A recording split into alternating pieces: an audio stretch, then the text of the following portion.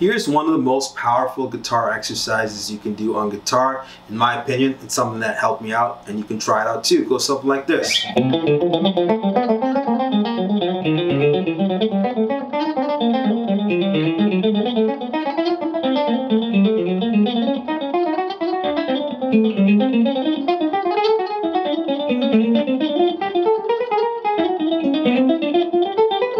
If you want to follow along with tabs, I suggest downloading the free link to the tabs from my website. I'll put the link down below in the description.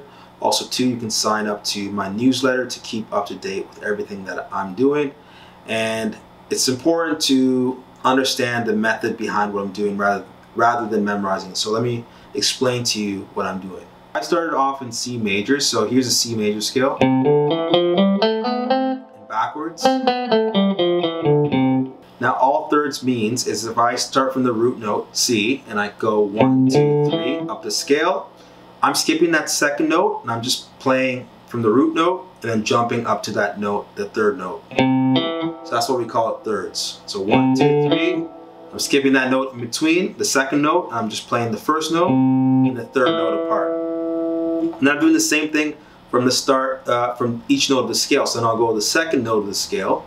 1, 2, 3, and I'm skipping that note in between those three notes that I just played. And I just keep going on and on. So now I'm third note of the scale. I play up 3 notes in the scale from that note.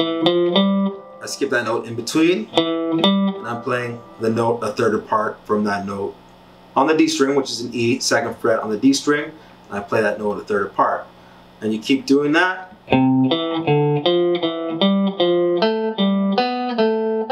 Once I reach the octave, all I do is I go up a semitone, and now I descend. I go backwards doing the thirds as well. So 1, 2, 3, I skip that note in between, and I play the note a third apart. And then I do the same thing for the next note in the scale going down.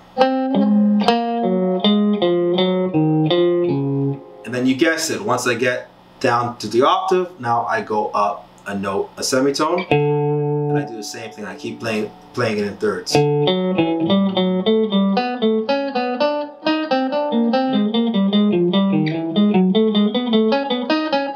you can see my right hand, I'm alternate picking every note.